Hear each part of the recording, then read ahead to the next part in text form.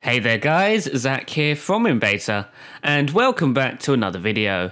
Now today we're taking a look at Windows 10 running on, wait for it, yes, you guessed it, running on a tablet. It's been a long time coming, but Windows 10 needs to be demoed on a tablet fully. So yes, instead of doing a Windows 10 build 10,162 video, I'm doing an overall tablet experience video instead, because why the hell not? So yes, this is the Windows 10 tablet experience. I've heard a number of people claim that this tablet experience is worse or not as good as the Windows 8.1 tablet experience, to which I say that is completely untrue. And in this video, I'm hopefully going to convince those people that Windows 10 is actually a good, viable tablet operating system. So you may have noticed there, the tablet switched straight to tablet mode. I'm using a Surface 3 and I just disconnected the keyboard. When you do that for the first time, you'll be prompted down by the notification center asking you if you want to switch to tablet mode and whether or not it should ask you every time. Of course, I rather obviously chose don't ask me, just do it automatically, because it's quicker and easier. So yes, this is the start screen. Looks just like the start menu, except on the full screen. And there's two things different from the tablet experience in Windows 8.1. Firstly, the start screen scrolls horizontally, and secondly, the taskbar is constantly on screen. So you can see down here, we've got the start button, we've got your system clock tray, etc, etc. It's all on screen all the time. Now, I've heard many people claim that this isn't really a good thing. The horizontal start screen is ugly, and the taskbar on screen takes away from the tablet experience, to which I disagree. The vertical start screen I think it works better, because if you hold a tablet with two hands, it's easier to scroll up and down than it is to scroll left and right. I'm right-handed, as you can see, and it's easier for me to simply flick my thumb up and down than it is to flick it left and right, because the screen's big and it takes a while to get across the entire screen. If I'm going to scroll horizontally, I'm going to use my index finger and hold the tablet with one hand to do so. That's how I use the Surface R for Windows 8 tablets. With Windows 10, I don't have to do that. I can just hold it with two hands if I can hold it with one hand as well if I must, but two hands is more comfortable, and it's just easier to scroll the start screen. The taskbar on screen is there for a reason. It's not really a taskbar, but it can be if you want it to be.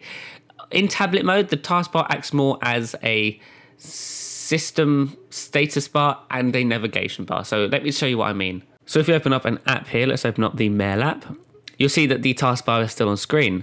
Now, I can open up a number of different things. So let's create a new email, and hopefully I'll be able to go back. So now if I want to go back, I just have to press the back button and it will take me back to start. It's not really what I wanted to demo.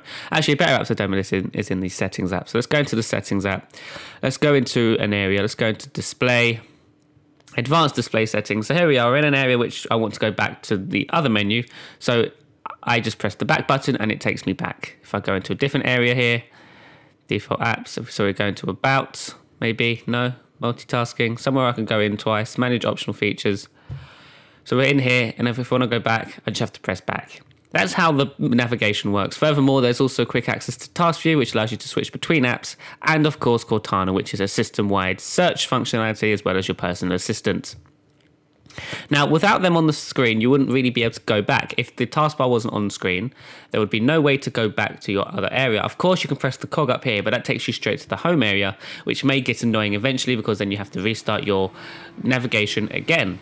Furthermore, the system tray is constantly on screen as well, meaning that you get quick access to your battery, Wi-Fi, sound, notification center, and indeed the date and time.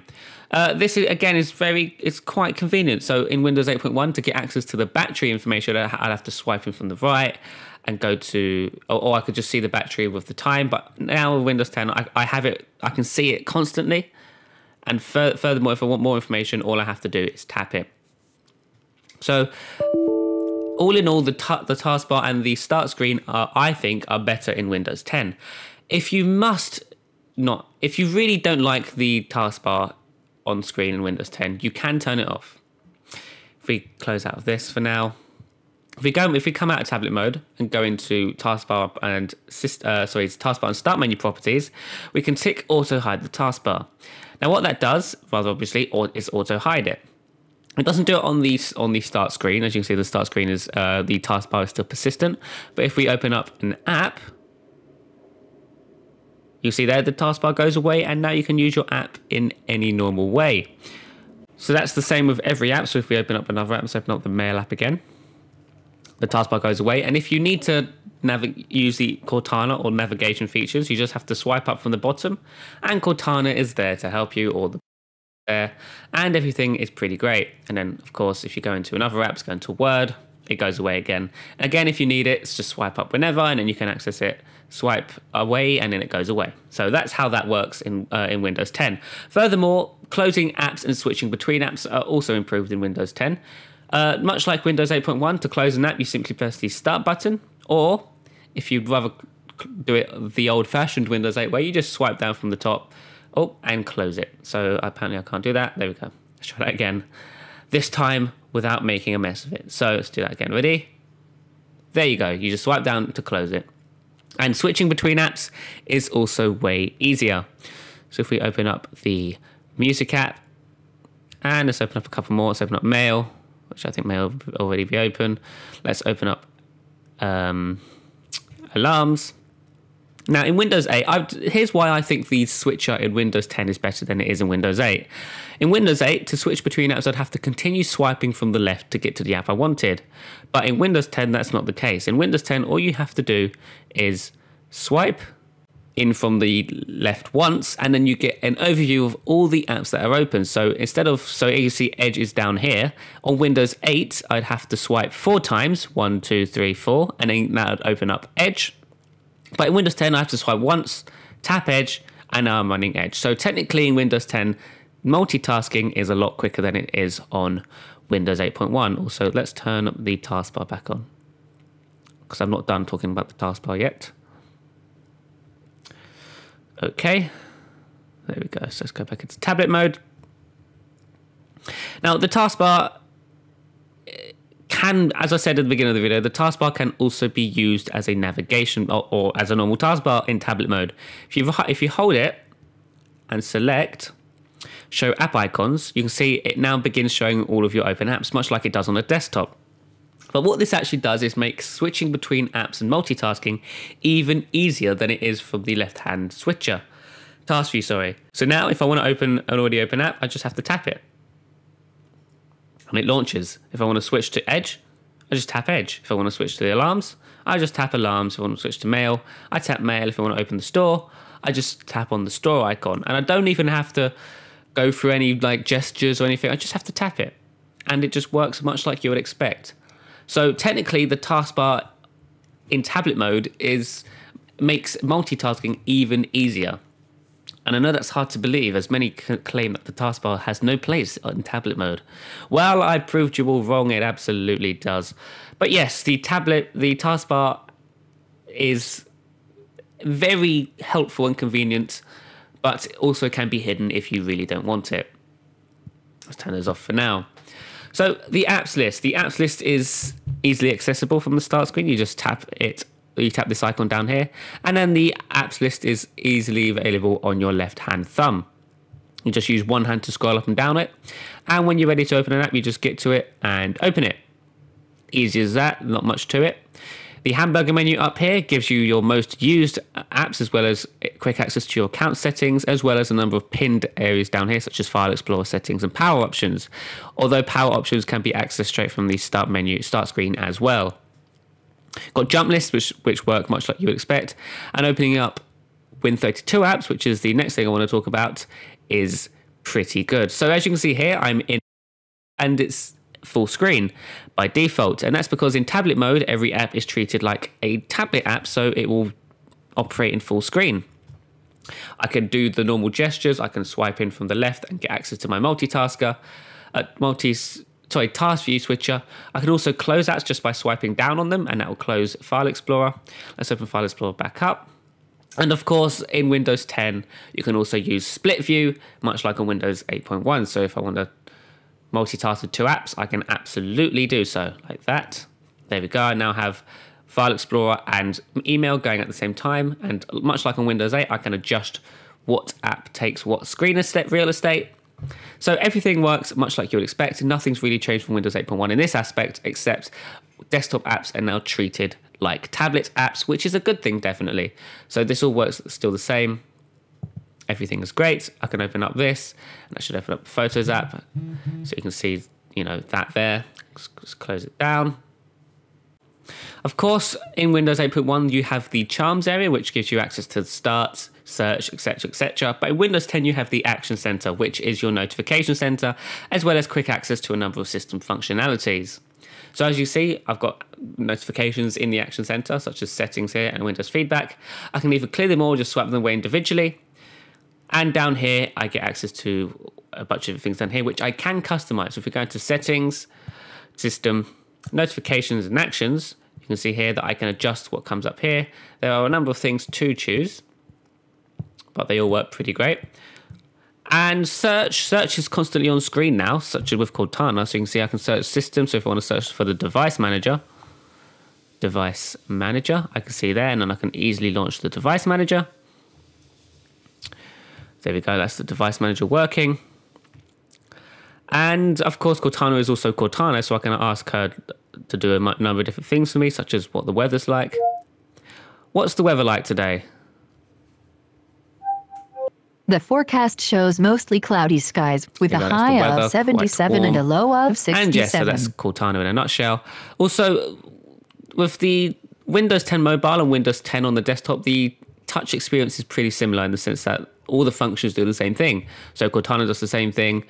The task switches looks the same as it does on Windows 10 mobile. And the back button also performs the same function. So if we hold the back button, you see that task switcher comes up, and that's pretty great. And of course, if you're in an app that doesn't have any more area to go back, pressing back will just close it, much like a Windows Phone again, or sorry, Windows 10 mobile. So everything is the same, I guess. The experience is the same across tablet and PC, and that's the idea here with Windows 10. And the tablet experience does not suffer from that, not at all. Of course, if you want to be productive without a keyboard, you can absolutely do so with the mobile Office apps. If we launch an Office app here, I'm going to attempt to type on touchscreen keyboard because we all know how good that is. So let's try. Let's do the following. The quick brown. Oh, that's a. Wow. Okay, should we try that again? The quick brown fox jumped. I can do this. I'm going to try and do it. Right, let's actually put it on the kickstand. Let's try it on the kickstand. Ready? It's because the mic's in the way. I can't actually see what's going on. Right. Are you ready for this? The quick... Nope. I can't get the start button. The space bar. The quick brown fox jumped over the lazy dog. That's not bad. Over was wrong, but that's a first touch typist, I think. But yes, of course, you can be productive with tablet mode. I can add pictures, maybe, if I have any pictures. Let's add the screenshot. I can move it about, spin it upside down, do all this crazy formatting with it, etc., etc., move it about. Do all the good things you can usually do with Word, all right here within tablet mode. Let's come out of reading view. Let's go back into... No, that's not what I wanted. But yes, of course, you can do printing, all that other good stuff right from here. Of course, I can share it with friends. I can send feedback via the feedback app, but that's not really anything to do with the app itself. Of course, I've got the new Clippy function thing, tell me what to do, which just allows, if I don't know how to do something, I can just ask the app, and the app will tell me.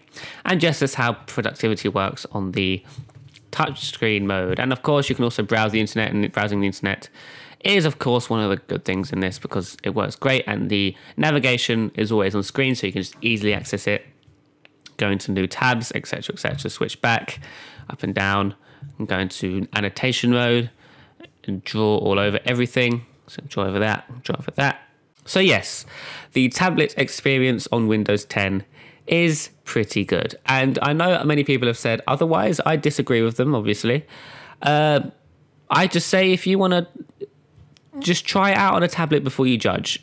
I reckon this is one of the best tablet operating systems I've ever used because of its its ability to be a tablet operating system, I guess. So I don't feel like I'm being taken out of the tablet experience with Windows 10, unlike I did with Windows 8.1. If I launched a Win32 app, I'd always be taken to the desktop, and it seemed like a different environment.